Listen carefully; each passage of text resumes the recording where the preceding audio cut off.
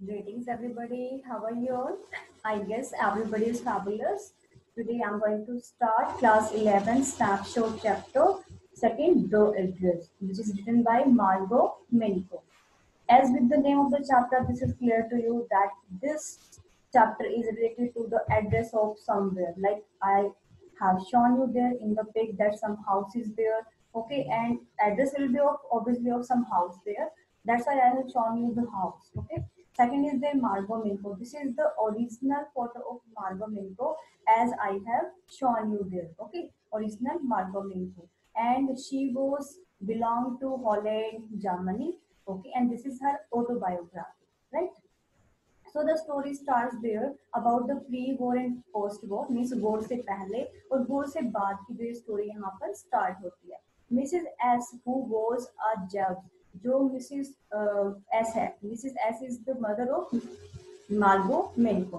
जो मिसेस मार्गो मिनको की मदर है या फिर मार्गो मिनको है, वो यहूदीज थे. जूस मीन्स देयर यहूदीज थे, and they were rich, means their family was very rich. Whereas Mrs. Darling was a non-Jews, means जो मिसेस डॉर्लिंग है यहाँ पर वो कौन है, इनकी बेस्ट फ्रेंड है. किनकी बेस्ट फ्रेंड है, मिसेस एस की बेस्ट फ्रेंड है. ओके, और ये यहाँ पर क्या है, वो इतनी रिच नहीं है जितने के Mrs. S है यहाँ पे. The girl daughter of Mrs. S has lost her house and her mother during the war. Means जो Mrs.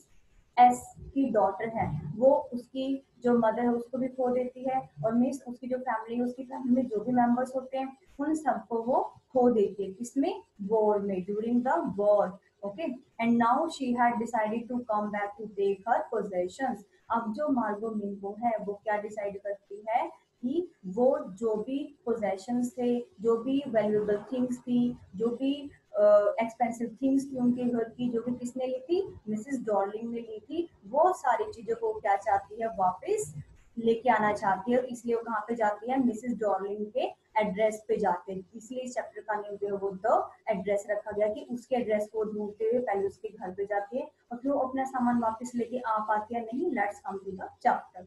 मिसेस एस जो है वो उसको उसके ऊपर बहुत ज्यादा ट्रस्ट करती थी, और ट्रस्ट करने की वजह से क्या हुआ कि जब उसको पता चला कि वॉर स्टार्ट होने वाला है तो उसने क्या किया, उसको अपनी सारी जो इम्पोर्टेंट जो वैल्यूएबल थिंग्स थी, जो उसके घर में जितनी भी एक्सपेंसिव चीजें थी, वो सारी किसको दे दी, मिसेस डॉर्लिंग को, अपनी बेस्ट फ्रेंड को दी. ठीक है. Now come to the character chart. First is there Mrs Darling. Mrs Darling कौन है, मिसेस एस की बेस्ट फ्रेंड है. ओके, और मार्गो मिनको, she is writer of the chapter, and Mrs Darlings daughter. Means only four characters are there, mother and daughter. Mother and daughter means Mrs. Darling and her daughter, and Mrs. S and Margot Minko means she was her daughter, right? As I have shown you the beautiful house there, right? Everybody want to live in this such kind of house. I want. Okay, मैं तो रहना चाहती थी ऐसे house में. तो यहाँ पर देखना ब्यूटीफुल हाउस है, इतना सुंदर हाउस है यहाँ पे. तो ये किसका घर दिखाया है यहाँ पे, I have shown you the house of Mrs Darling. Mrs Darling के हाउस को मैंने यहाँ पे प्रेजेंट करने की ट्राई की है कि मतलब इस तरह के जो घर में है वो यहाँ पर रहती है, और जो मिसेस डॉर्लिंग की एड्रेस को है वो ढूंढना चाहती है. Means for the address I have shown you there the photo of one house, beautiful house, right? And the below one is shown there of the soldiers. The soldiers are showing that this scene was of post-war or pre-war. Okay, let's come to its summary, right? So in the summary, what is given there? This is the starting of the chapter, and in the chapter that after ringing the doorbell of Mrs. Darling, देखो यहाँ पर जो Mrs. Darling है वो क्या है, अपने घर के अंदर होती है, और जो मार्गो मिनको है वो घर का एड्रेस पूछते पूछते पूछते पूछते कहाँ पे पहुंच जाती है, मिसेस डॉर्लिंग के डोर पे पहुंच जाती है. और जब वो मिसेस डॉर्लिंग को मतलब डोर बेल बजाती है, and what is the address there, 46 Markovnikov street. This was the address, जो एड्रेस इस चैप्टर का नेम रखा गया है. तो कौन से एड्रेस को ढूंढते हैं यहाँ पे, yes obviously she was looking for the address of number 46 Marconi Street. This is very very important that what was the address. The address was there 46 number and Marconi Street. जो Marconi Street थी, street का name है यहाँ पे Marconi, उस street में 46 number पे वो रहती थी. अब जो मिसेस डॉर्लिंग है वो अपने घर के अंदर थी, ठीक है. तो उसने क्या किया था, मार्गो में उसके घर के बाहर जाके बेल बजाती है. जैसे वो बेल बजाती है तो जो मिसेस डॉर्लिंग होती है वो क्या कहती है, मिसेस डॉर्लिंग जो है उसको सबसे पहले पहचानने से मना कर देती है। जैसे होता है ना कि हमने किसी को अपने पहले तो अच्छी अच्छी चीजें दे दी हैं, वैल्यूएबल थिंग्स दी हैं, अपने पोजेशन उनको दी है, ठीक है, लेते टाइम तो बड़े अच्छे से प्यार से बोलते हैं, लेकिन जब उनसे वापस मांगने जाते हैं तो मतलब आर्ग्यूमेंट्स करने लग जाते हैं, पहचानने से मना कर देते हैं। यहाँ पर जो मिसेस डॉर्लिंग है उसने भी ऐसे किया कि सबसे पहले उसने मार्गो मिनको को पहचानने से मना कर दिया, ठीक है। अब उसने कहा कि मैं तो जानती नहीं भी कौन हूँ, तो फिर उसने कहा कि मैं जो हूँ मिसेस एस की डॉटर हूँ मार्गो मिनको, ठीक है, और मैं वॉर से वापस आ गई। तो वो ये कहते कि मैंने तो सोचा था कि सब के सब उसमें मतलब एक्सपायर हो गए होंगे, वो तो मर चुके होंगे, तो आप वापस कैसे आ गई। तो देखो पूछने का तरीका भी कैसा था कि एक तो बेचारी इतना स्ट्रगल करने के बाद यहाँ पर वापस आई, और उसके बाद भी उसने क्या बोला उसको कि भाई मतलब तुम बच के क्यों आ गई, जिससे मतलब उसको फील हुआ कि भाई उसके आने से उसको कोई भी खुशी नहीं थी, और खुशी भी क्यों होती भाई, क्योंकि इतनी वैल्यूएबल, इतनी ब्यूटीफुल थिंग्स, ओके, इतनी जो पोजेशंस थी सारी की सारी वैल्यूएबल थिंग्स थी वो सारी उसके पास थी, ठीक है, बहुत ही महंगी महंगी चीजें उसके पास थी, तो वो क्यों वापस देना चाहिए, उसको तो फ्री में मिल गई थी वो चीजें, तो उसको देना नहीं चाहती थी। अब जैसे वो डोर के ऊपर खड़ी थी तो देखो ग्रीन कलर का जो कार्डिगन आपको शो किया हुआ है यहाँ पे नीचे, ग्रीन कलर का जो कार्डिगन है, ये कार्डिगन जो है उस टाइम पे किसने डाला हुआ था, यस मिसेस डॉर्लिंग ने। पता ना कि जब किसी कोई चीजें लेता है तो कहीं ना कहीं से चोर का चेहरा सामने आ ही जाता है ना, तो यहाँ पर जो मिसेस डॉर्लिंग है उसने क्या डाला हुआ था, कार्डिगन डाला हुआ था, वो भी किसका, उसकी मदर का। और अपने मदर के या पेरेंट्स के, अपने ब्रदर की किसी भी चीज को जब हम अच्छे से पहचानते हैं, तो ऐसे ही मार्गो मिल्को ने भी इस वाले कार्डिगन को पहचान लिया, उसके बटन को पहचान लिया कि ये सारे जो बटन है, ये सारी जो ये जो कार्डिगन है ये किसका है, मेरी मदर का है, ठीक है। तो वो कहती है कि मैं तो सही एड्रेस पे आई हूँ, I want to talk to you, मैं तो आपसे बात करना चाहती हूँ। तो इस पर मिसेस डॉर्लिंग कहते कि मेरे पास टाइम नहीं है, मैं बिजी हूँ,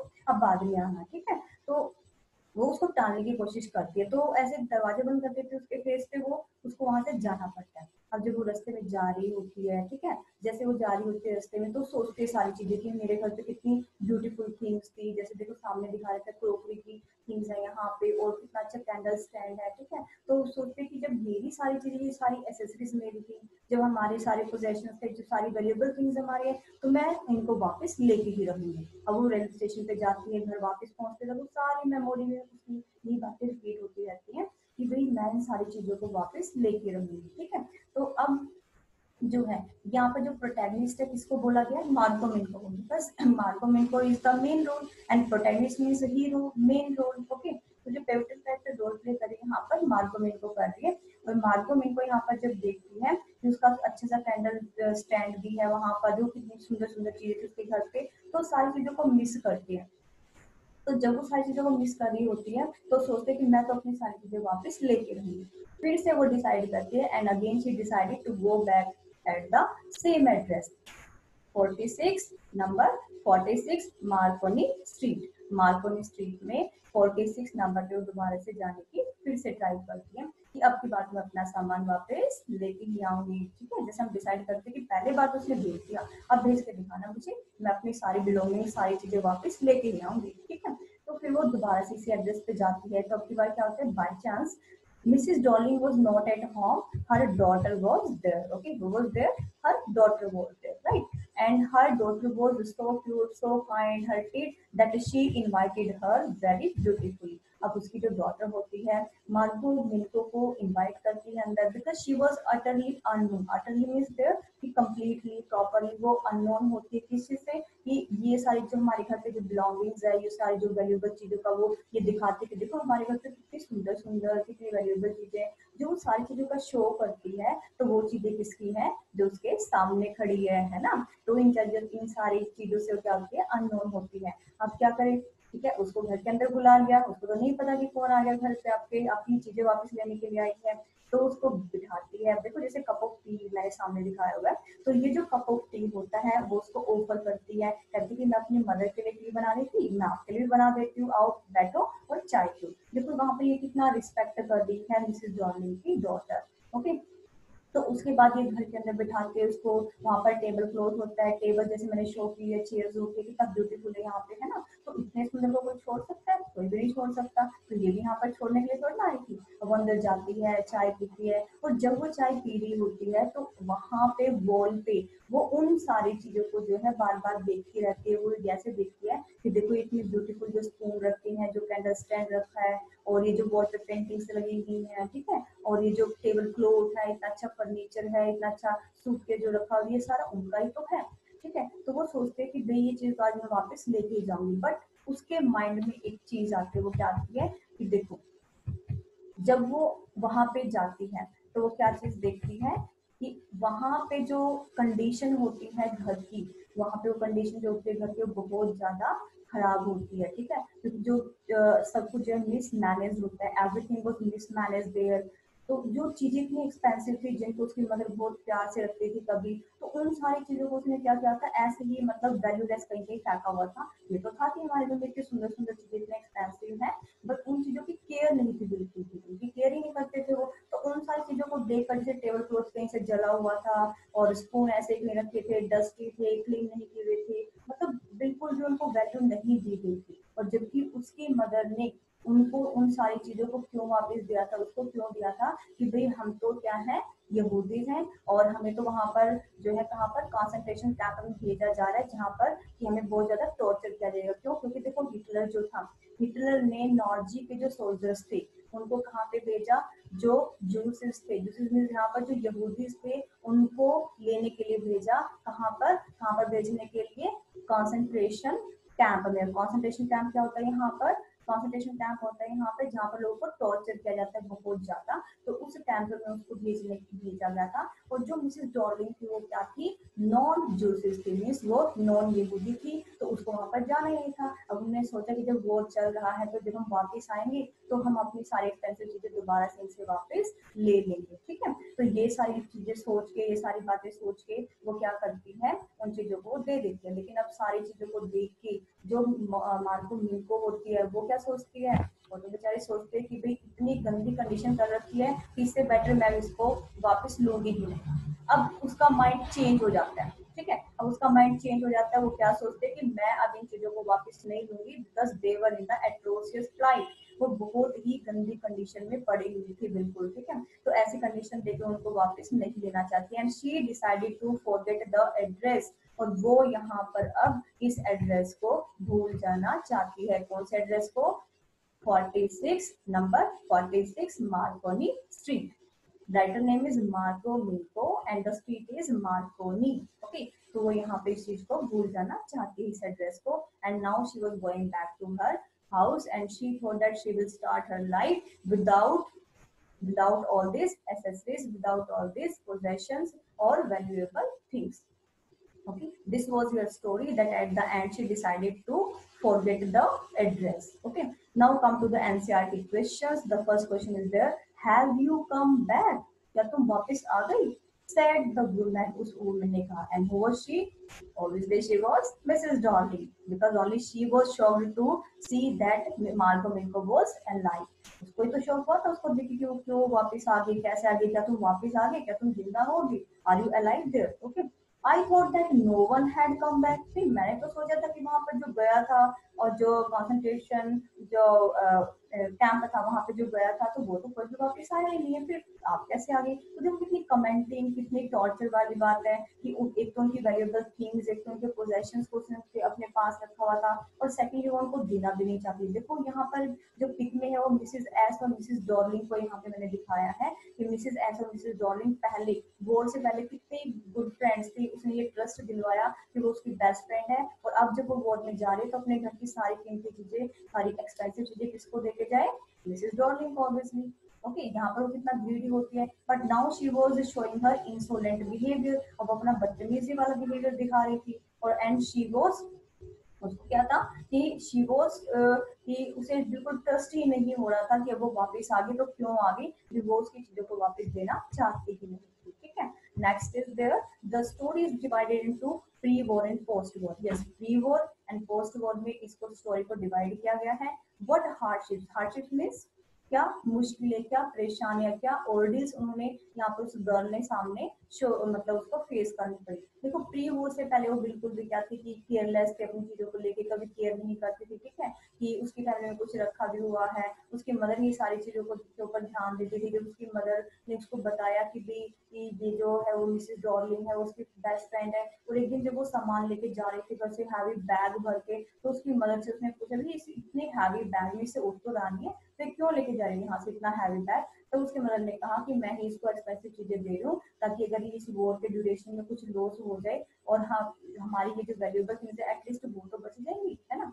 तो यही सोचकर उसकी मदर ने सारी चीजें उसको दी थी। तो उस टाइम पे उसने देखा था कि हाँ ये मिसेस डॉर्लिंग है और ये उनके घर से सारी वैल्यूएबल चीजें लेके जा रही है, ठीक है। और वैसे कभी उसने इन चीजों के ऊपर ध्यान नहीं दिया था। पोस्ट वॉर मतलब वॉर के बाद में, वॉर के बाद में क्या स्ट्रगल करते कि देखो उनकी इतनी जो पोजेशंस थी, जो उनकी वैल्यूएबल थिंग्स थी, तो उन सारी चीजों को वापस लेने जब जाती है तो खाली हाथ वापस आती है, ठीक है। तो वहां पर भी उसको स्ट्रगल करना पड़ता है कि ना तो उसकी मदर वहां पे होती है, ओके, उसके पेरेंट्स उसके साथ नहीं होते हैं, शी वाज नाउ अलोन, जो बहुत ही अकेली रह जाती है, okay. And the question third is the that why did the narrator of the story want to forget the address? Very important question of the chapter. Why did, means most of the time this chapter, this question was in the examination, okay. तो जो narrator थी, this is the main और central question, जो narrator थी, जो Marco मिल्को थी, जो writer थी, वो इस एड्रेस को क्यों भूल जाना चाहती है, जो street number 46 and Markovnikov Markovnikov street house number 46 को क्यों भूलना चाहते हैं, क्योंकि पहले उसको रिमेम्बर था कि हाँ ये एड्रेस है जहाँ पे उसको जाना है, ठीक है, और जहाँ से जाके अपनी सारी बिलोंगिंग, सारी इंपॉर्टेंट और वैल्यूएबल थिंग्स को वापस लेके आना है। बट जब वो वहां पे जाती है, जाने के बाद जो उनकी कंडीशन देखती है, all the things were in the destitute plight, all the things were in the atrocious way as I have shown you in the photo। अब फोटो में देखिए कैसे मिसमैनेज पड़ा है, कैसे गंदी सी टेबल हो गई, मतलब जो इतनी अच्छी सी टेबल थी, इतना अच्छा फर्नीचर था, उसकी बिल्कुल वैल्यू नहीं रही थी। तो इन सारी चीजों को देखकर जो मार्गो मिंटर वो क्या चाहती है कि मैं इस एड्रेस को भूल जाना चाहती हूँ। एड्रेस को भूल जाने का मीन्स क्या है यहाँ पर, कि वो ये चाहती है कि मैं इस एड्रेस पर दोबारा वापस अब नहीं आऊंगी, and I will start my life again from the beginning without having all these possessions with me, कि इन सारे possessions के बिना ही मैं अपनी लाइफ को यहाँ पर स्टार्ट करूंगी दोबारा से, because no one was in her life now। Now I have shown you one girl who is upset, who is alone, and the same plight was of Margot also। मार्गो मिनको की भी same flight होती है, same condition होती है, कि जो मार्गो मिनको जैसे यहाँ पर दिख रही है कि बिल्कुल अपसेट है, अकेली है, बेचारी अलोन है। तो यहाँ पर द एड्रेस में इसी चीज को यहाँ पर शो किया गया है कि जो वॉर होता है उससे क्या चीजें मिलती है, कभी वॉर से किसी को फायदा हुआ है? I never heard like this कि कभी किसी को कुछ फायदा हुआ है। जब भी वॉर होता है there will be loss of life, loss of property, loss of money, loss of time and many more things, okay, and loss of relations also, loss of brotherhood. So many more things are there which will be in the loss, कि अगर आपका war होता है तो war की वजह से क्या होगा, इन सारी चीजों का लॉस आपको होता है। So we are saying that no benefit will be there because of any kind of war. There will be only loss. And what kind of loss? Loss of life, loss of property, loss of relations, okay, and loss of money, loss of time. Many more things you can write there, that what kind of loss can be faced there, okay. As I try to tell you the full story of this chapter, and I think everybody has listened this video very carefully. And as again I will tell you there that everybody should always pause the video and